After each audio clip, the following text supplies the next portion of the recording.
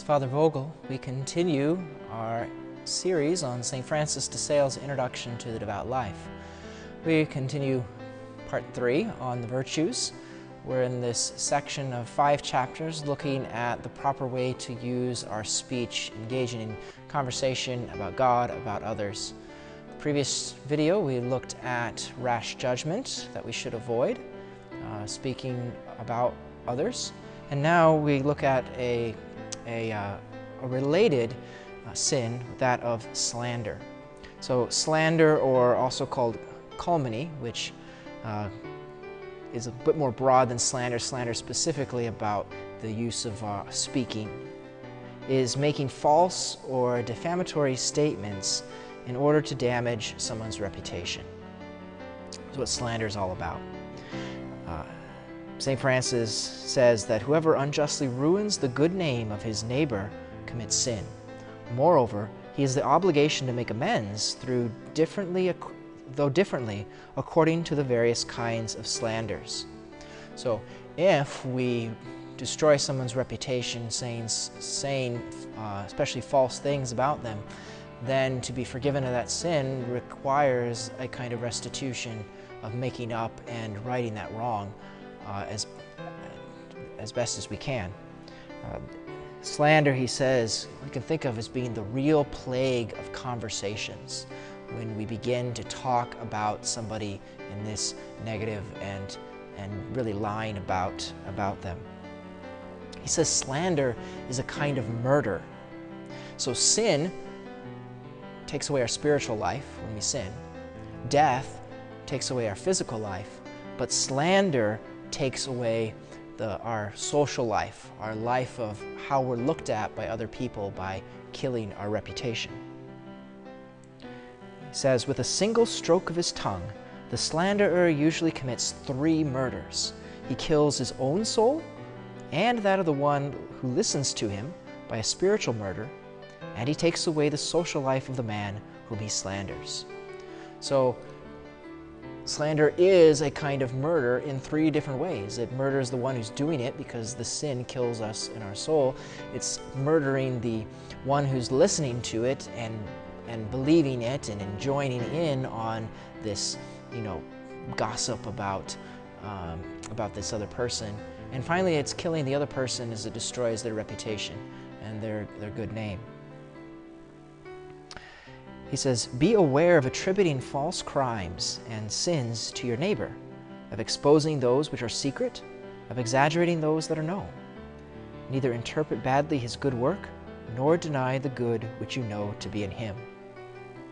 So there's many different ways in which we can commit this kind of slander against someone. He says, don't attribute something that's false to them, so that's lying, or exposing things that are secret, or things that may be true but are actually nobody knows about. We shouldn't be revealing those. Or exaggerating the things that are known. Even if somebody knows something, we shouldn't, bump it up a level and say, well, no, actually, this is what he did. He says, it's a double sin to lie and to do harm to our neighbor at the same time.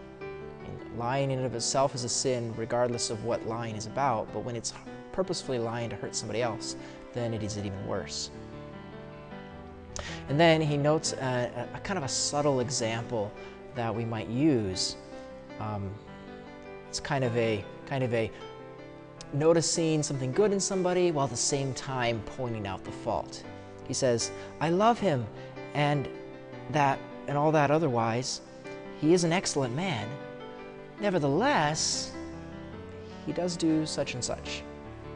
And so St. Francis says, don't you see the craftiness of this?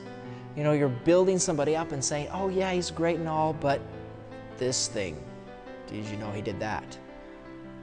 And we do that at times. That's a kind of slander. We need to cut that out of the way we speak about others. He says also, the defamation told in the form of jokes are the most cruel of all. For jokes, we're making light of another person, and we're making light, specifically bringing forth oftentimes the truth about someone, but we're doing it in this destructive way. And it's cruel because it's being put forth as though this is a good and lighthearted thing, when actually it's really destroying their reputation. Even the form of lying that involves revealing something true about another, though that's something that shouldn't be revealed, is called detraction. And so that's related to this area of slander. So he says, do not say that so-and-so is a drunkard, even if you saw him drunk, or that he is an adulterer, because you saw him commit this sin. For a single act does not justify such labeling of a person. To attribute the name of a vice or of a virtue to a person, there should be some progress in it, and it must become a habit. So just seeing one moment of a vice or even a virtue doesn't make that person, doesn't define who that person is. And so it isn't right, it isn't true to label that person because we recognize that one instance. He gives the example from scriptures of when Jesus was in the house of Simon, and Mary Magdalene comes in. He sees her as this great sinner because, she had been one. But St. Francis says, nevertheless, Simon is lying because she was no longer a sinner, but a very holy penitent. So we don't know what the state of somebody is if, since their past sins, now they have undergone a great conversion. We can't judge that if we don't know. He says, yesterday must not judge today, nor today judge yesterday. It is only the last day which judges all. Yes, we want to make sure that on the last day, when we go before the judgment seat of the Lord, we have asked for forgiveness for all of our own faults. That's the only day that judges. Before then, whatever we have done in the past can be forgiven, and we can become a new person in the future. He says, hence we can never say that a man is wicked without danger of lying. We can say, in case we are obliged to speak, is that he did a wicked act. He lived badly at such a particular time, and he does evil now. But we cannot draw any conclusion from yesterday to today, or from today to yesterday, and still less from today until tomorrow. So that's one of the distinctions that we pointed out in the last chapter when we talked about rash judgment, is that we can't judge the state of the person's soul. We can judge that particular act and say, yes, indeed, that was an evil act. But we can't judge as to whether or not that is a habit of that person, or if that's going to continue to be their habit into the future. Though in this being careful of not to say something false about somebody else, we can fall into the opposite extreme, he says, of even praising and speaking well of vice, of sin. And he says, we must not cherish, flatter, or encourage other vices with the intention of avoiding the vice of slander. We can't fall into the trap of, calling what is bad good. He says, we must speak plainly and sincerely of evil as evil, and find fault with things deserving blame. And then he's going to give some conditions, 3 conditions by which we can rightly criticize or point out the fault. He says, if there is a usefulness for the person of whom we speak, or those to whom we speak. So if we can bring up that this action's bad, especially to that person who's doing it, if there's a usefulness to help them not do it again, to undergo conversion, or if it's going to help those to whom we speak so that they're not scandalized or drawn away into thinking that something bad is actually good. Secondly, it says that we would be obliged to speak if we're one of the principal persons. So if we have a kind of authority. So like, for example, parents pointing out something that isn't good, if the child sees that, so that way they're not drawn into it. Or, somebody, a teacher, or, the priest who is an authority needs to point out when something it is that is a vice. He also says, one of the conditions when we're pointing it out is, do not say even a single word too much. The incision with which I should the incision which I make should be so precise that I say nothing more or nothing less than what it really is. So if we're trying to point out a sinful act, we have to be like the surgeon who comes in and he's trying very carefully to take out the disease or the cancer without harming that which is good. So we must be the same way, as we don't want to exaggerate, we don't want to give people more information than is really necessary to be able to speak the truth. He also notes that we may speak freely when it's a case of a notorious public and well-known sinner. But, once again, there's a condition that we do it with a spirit of charity and compassion, that our desire is for the good of those that we speak or for the conversion of the one who has committed those. Now he's going to point out one way that we can kind of go into a kind of slander that's pretty popular at our point right now. So he says, each one takes the freedom to judge and criticize princes and to speak ill of whole nations, depending upon the variety of feelings one has towards them. Philothea, do not commit this fault. Besides offending God, it may involve you in 1,000 kinds of disputes.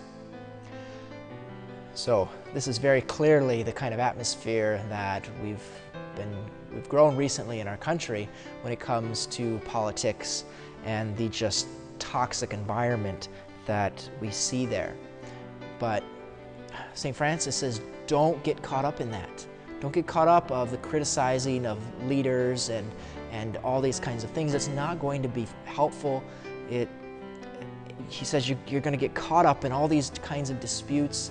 It's not going to lead, as we see in our society, it doesn't really lead to any kinds of real solutions. So he says, to avoid this. What about the case in which we hear others do this? We're in the session where others are gossiping. Gossip is usually going to be the area in which we put forth a lot of these kinds of slanders. So what if it's other people who are doing? How do we react? He says, when you hear anyone speak ill of, make the accusation doubtful if you can justly do it. So if somebody points out, oh, so-and-so, did you hear about what they did, da-da-da-da-da, well, you might, are we sure that that's really what's going on? Maybe think about it in this other way. Casting doubt that really that is the evil that has been done. He says, if you can't, if you don't have an ability to make that doubtful, he says, excuse the intention of the person accused. So, we might be able to see the external act, but we can't judge the internal intention unless that person makes it explicit. It's like, yes, that individual did that, but did they really mean to do that? Maybe they meant well. So really, in a sense, trying to assume goodwill of others rather than assuming they're trying to do something to harm. He says, even if this cannot be done, show compassion for him and change the subject of conversation, reminding yourself in the group that those who do not fall into vice owe it all entirely to the grace of God. So that's a really good thing to do. When you get caught up and others are, you're beginning to talk about somebody else, to really kind of change the subject. Or it might even be the case in which, let's pray for that individual, because just talking about them is not going to help them in any way. And the reason why we haven't fallen into those kinds of things, St. Francis says, is to recognize it's entirely God's grace. We very easily could fall into bad habits as well. He says then also to recall the slanderer to himself in a gentle way. So that's a very hard fraternal correction to do, is, why are you speaking about that person, in that way? That's not right. Or say something good of the offended person if you know it. So try to speak. That may be true that they've done that, I don't know, but I know that they're also very good when it comes to this other area. So we want to be very careful in the way that we are tempted to speak ill of others, especially in the form of gossip, or and can be caught up in this sin of slander. So by God's grace, let us use our words more for others' good rather than to tear them down. God bless.